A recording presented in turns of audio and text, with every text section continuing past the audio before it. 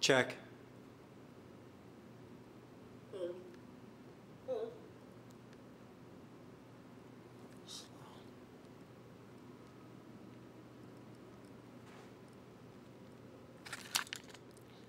Check.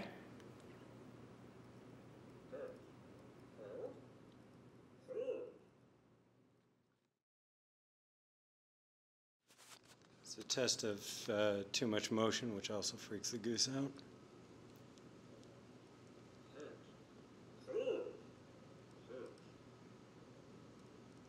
Okay.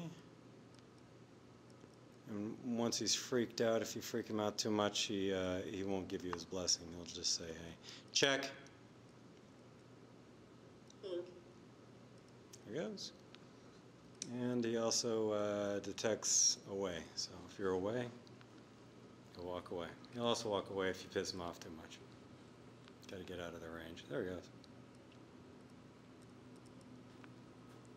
If I come back, he should come back.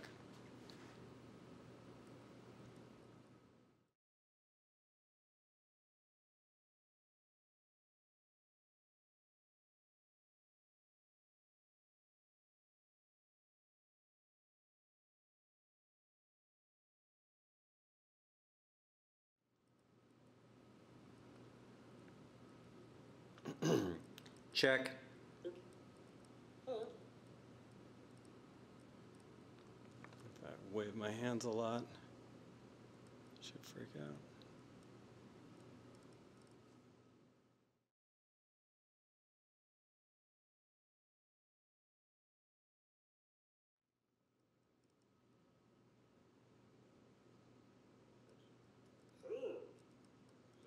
There you go. Also, if you get too close, freaks out. But if you piss him off too much, do too many of the irritating things, he'll walk away. And the only way to get him to come back is to walk away and come back.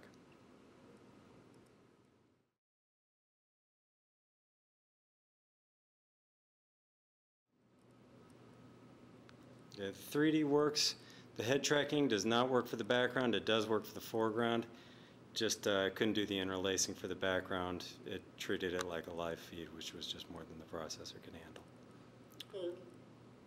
Hello.